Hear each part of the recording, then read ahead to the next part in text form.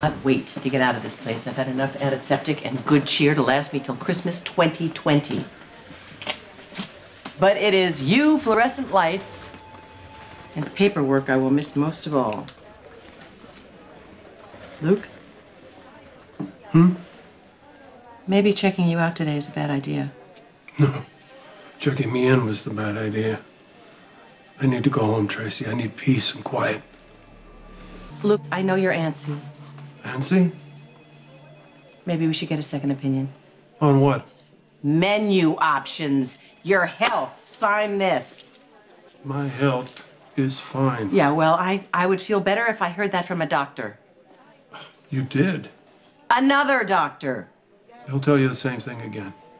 Luke, I just want to make sure that you're all right before I take you home. Because if you think I'm going to hire some buxom blonde nurse to live in and take care of you, you've got another thing coming. You mean like this one? Oh, ye of patchy memory.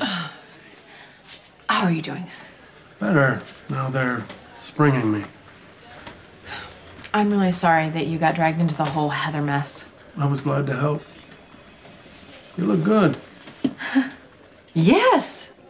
You look like maybe you should have remembered that your uncle was locked up by some lunatic and her minions. I feel so bad about that. I am so sorry. Being buried alive had me a little scattered. Listen to that excuse. Hey, she's been through an ordeal, Tracy. Really? Give her some consideration. Thank you. And since when do you defend Carly? I honor family ties. You're still high, aren't you? What? The drugs that they pumped you full of at Miscavige, it's still, they're coursing through your veins. No, they're not. I am just tired. I'd like to go home, please. Okay, man. Please don't do this. What are you doing? Get out! Luke, don't! Stay here! Are you all right? Yeah, I think so. What was that? Was he robbing the place? For some reason, he seemed intent on killing me. Police are on their way. Oh, Luke, thank God.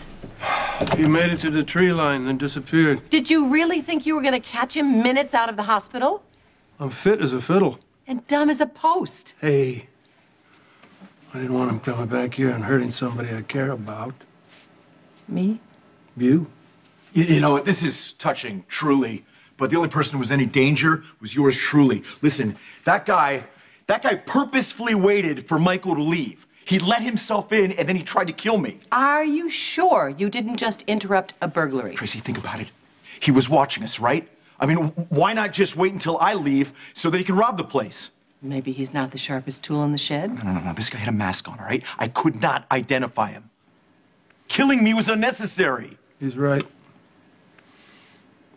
So, who is it that wants you dead? I'll tell you who's at the top of the list. Donnie. It has to be. He's wanted payback ever since Connie died. Oh, to say nothing of the countless other reasons he's wanted you dead, but why now? Look, the last time that he came after me, Michael was able to stop him. My son is the only reason that I'm breathing right now. Sorry, Michael and you. Thank you for the save. Think nothing of it. So you're saying that Sonny promised your son that he would leave you alone? Well, yeah, think about it. You know, what better way to get me to drop my guard? Sonny's not known for going back on his word? Luke, Sonny would kill me in a heartbeat if he thought he had plausible deniability to Michael. Instead, he just sent some goon to do it. I'll handle this. Handle what? This has nothing to do with us. Give this to the cops. Tell them the intruder dropped it. I'll have a word with Sonny. Luke, no! Adios. Well? Well, what? I already thanked you for saving me. I am going to go out front to wait for the police. Just tell me, are you really going to tell them the Sonny story? What story? I'm going to tell him what happened. AJ, think. Is there anyone else that wants you dead?